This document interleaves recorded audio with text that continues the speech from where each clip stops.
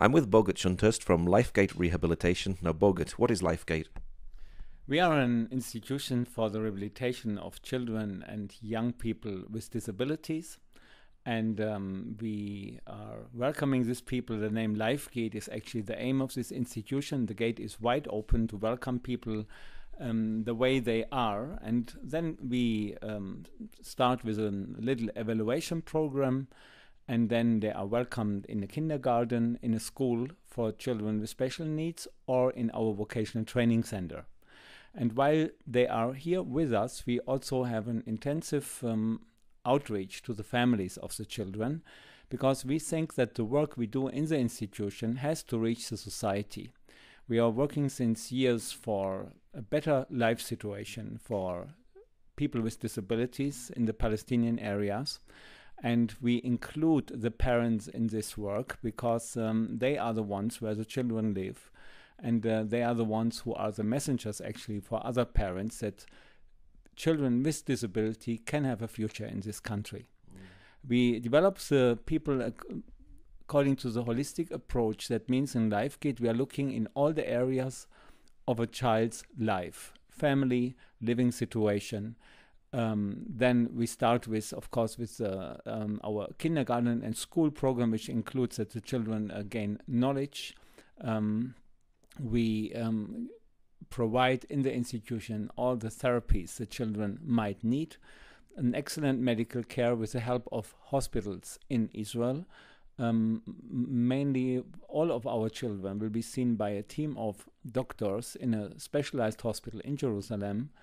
And the nice thing also with this medical work in LifeGate is that Palestinian families meet Israeli doctors, and they make this experience, and these doctors are very open for their issues. They treat their children well, and they really help that these families can have a better life with their disabled children. And the other part is the social learning and the inclusion of disabled people in the society. As society here is not yet ready accepting children and young people with disabilities easily, we have many programs in the institutions where we invite not disabled people to come to share our programs with the disabled people. And we have very nice results. Let's say that we see that after some start where people look at each other and don't know what to expect from each other, they start knowing each other, they start to become friendly, becoming friends, and then the disability is not seen anymore. Now, you actually have a basketball team here at LifeGate. Tell us a little bit more about that. Yeah. That is an initiative which was brought to us 5 years ago by the Shimon Peres Peace Center. Shimon Peres, the former president of Israel, is since many years a man who was very active in reconciliation between Palestinians and Israelis.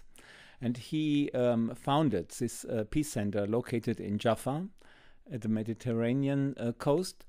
And this center is helping many Palestinian organizations to have access to Israel and to build up relationship with similar Israeli activities. And we were asked by this institute 5 years ago if we could think about cooperating in disabled sports. And as in Israel there is a huge movement for wheelchair basketball, they mentioned to us this sport, and as we were very open for this approach, disabled sport in general, but wheelchair basketball here in particular, we started a program. We started training ourselves. We received a lot of help from the Paris Center. They gave us coaches. They provided us sports wheelchairs. And so we started training, and after a while we came together with disabled people from Israel for friendly games. And from the beginning, we mixed the teams. We never played Palestinians against Israelis, what's the situation all the time in the country. We played in two mixed teams. And we not just played basketball, we had translators with us, and we were talking to each other, and we brought something to eat, and we shared the food, and we shared a very good time with each other. And over the years, this project was constructed for 3 years.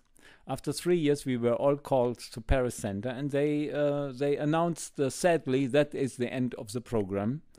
And both groups, with the parents involved, who often shared the games, Palestinian and the Israeli parents, said this can't be. 3 years far not enough. And then the parents said, but we cannot help with budgets anymore. And so both groups decided to do their own fundraising.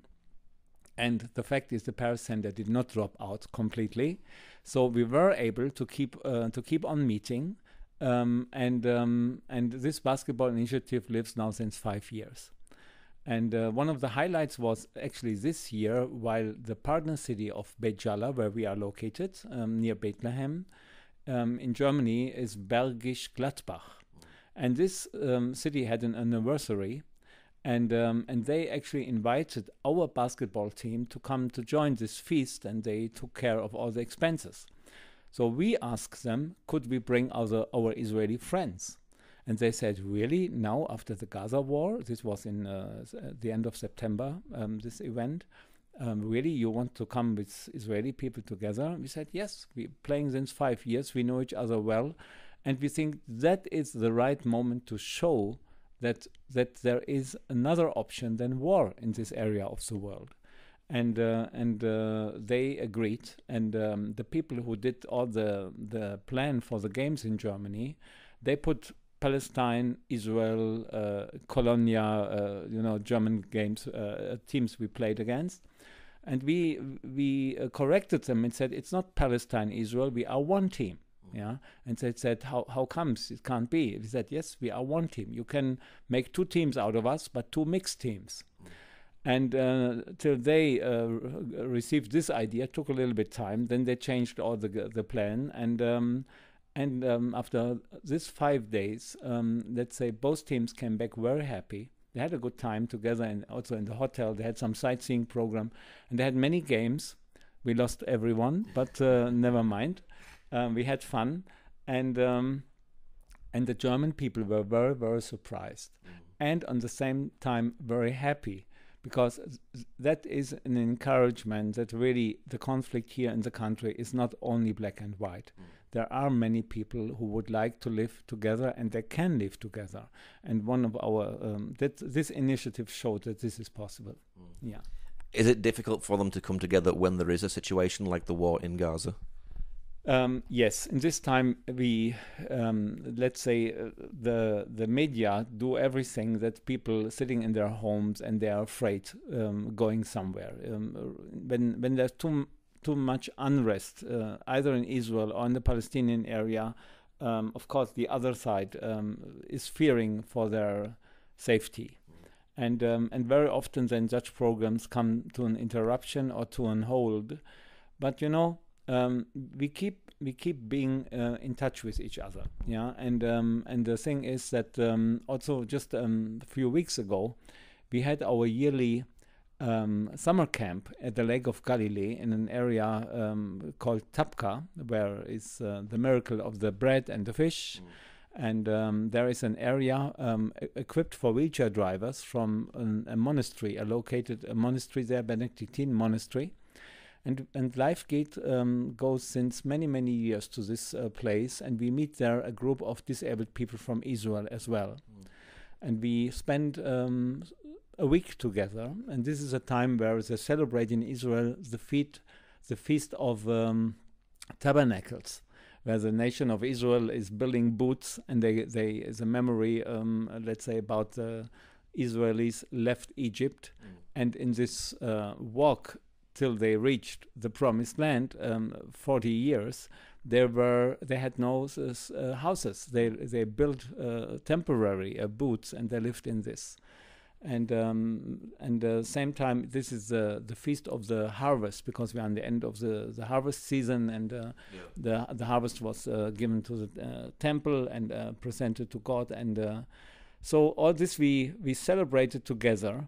And it was it's every year a very nice experience to see also here that people from both sides with the team accompanying them, preparing this week, being there, having really a good time together. And I was there in the last evening, and I saw many tears in the eyes of our people and the Israeli people. And everybody says, I hope we see you again next year, because this is unfortunately just a yearly event. So that's happened in Tabqa. And let's say the war and the differences and also the daily negative news which affect us, of course, don't play a role, especially when we go together to places which are somehow nice, and where you can also from the outside surrounding forget a little bit where you are living in. Yeah. Is this quite unique, bringing Palestinians and Israelis together? I can say that unfortunately you will find in both societies a lot of people who do not like that. The Palestinian side, unfortunately, it's like this, that there are many preconditions, let's say, which should be met by Israel before you go into any normalization process.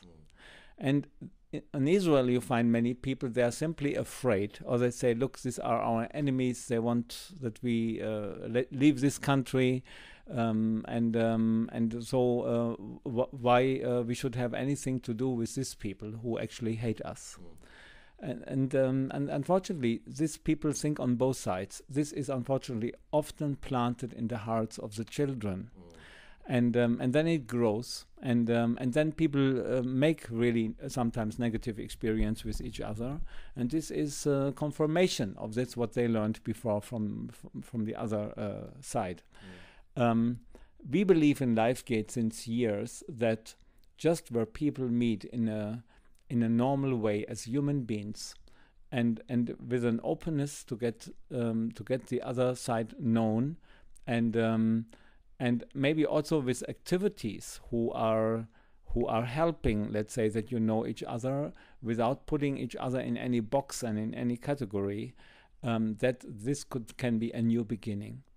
And that's actually what's happening in our activities with both sides. But I can say from the official government side and from society, it's not much wanted. And you might also have sometimes really disturbances or accusations when you do such programs. But thanks God, we are somehow till now on the safe side. So are there any other programs that you do that bring them both together? LifeGate is receiving since many years professional help. And for our staff teams, let's say our therapists have meetings on a regular basis with colleagues from Israel in development programs. Our team is now settled for a visit in Hadassah Hospital in Jerusalem to meet the complete therapy department, physical therapy and occupational therapy.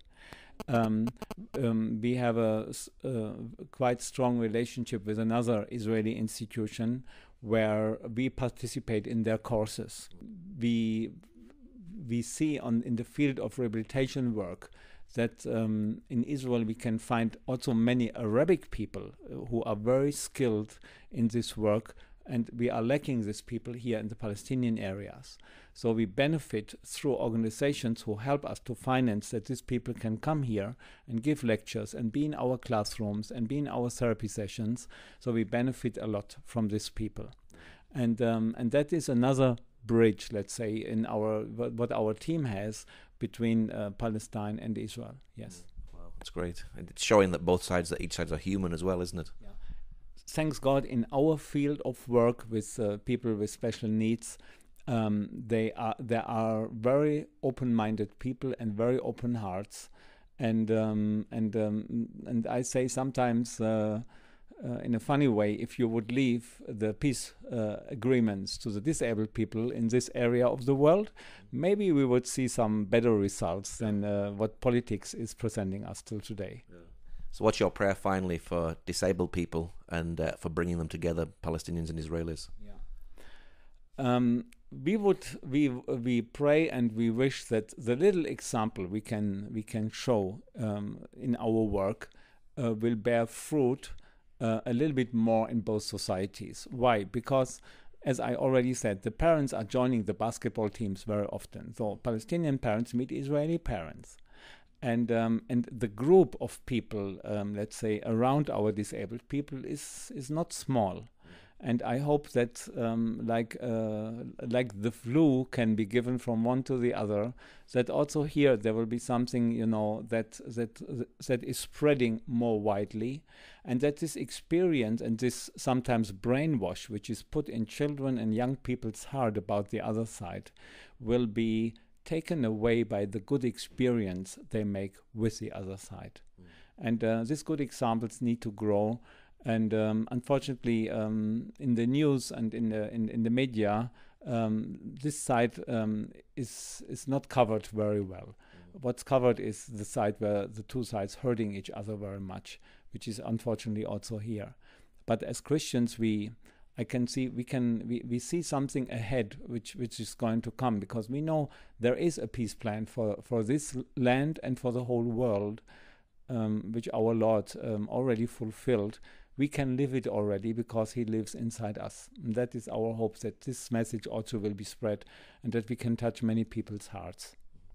Okay, Bogart, thank you very much. You're welcome.